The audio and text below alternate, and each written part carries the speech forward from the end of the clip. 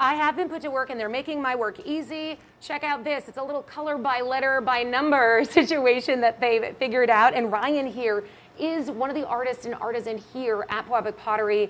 He's going to walk me through creating this new piece. And Ryan, do you know what really inspired this paperweight? So this paperweight was inspired by a tile found in our archives, which Mary Chase Perry Stratton, the founder of Pewabic, she used this tile to showcase all of our glazes that we had. I love that. And so it is a little bit of a variety of glazes. And we are going to be making this here. So so where do we begin? You said starting with the yellow, right? Yes, yeah. So we have this yellow glaze here. We're starting right up in the corner. And just make sure to give it a shake. And if you want to test it out, the consistency on the sponge. Okay, so then I just sort of fill it in. Yeah, you just fill it in. It's just like a little pool. You can. That one right there. It's okay, that one right I love there, this little yes. map.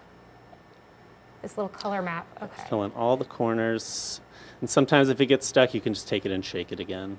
Well, I'm scared to squeeze it too hard because I don't want to overfill. No, that's perfect. Is that good? Yeah. Did I fill it enough? How do you know? Fill in that one little corner over there. Oh, I see. Okay. Perfect. This is very detail orientated because you don't want it to spill over too much, right? You know, if it spills over, it's not that big of a deal because you can scrape it off and clean it before the final product. But it is very detailed, and it's interesting because these right here are all filled, right? So these are completed, they're all painted, and it's fascinating to see that that is a completed product before the oven. That change, that difference is just from the heat in the oven. Correct, yeah. How hot does that get? So our kilns get up to about 2200 for this firing, which is quite hotter than your at-home oven. And our tiles are first pressed into a plaster mold, which we have here. Oh, this is the mold. This is our mold. Oh, yeah.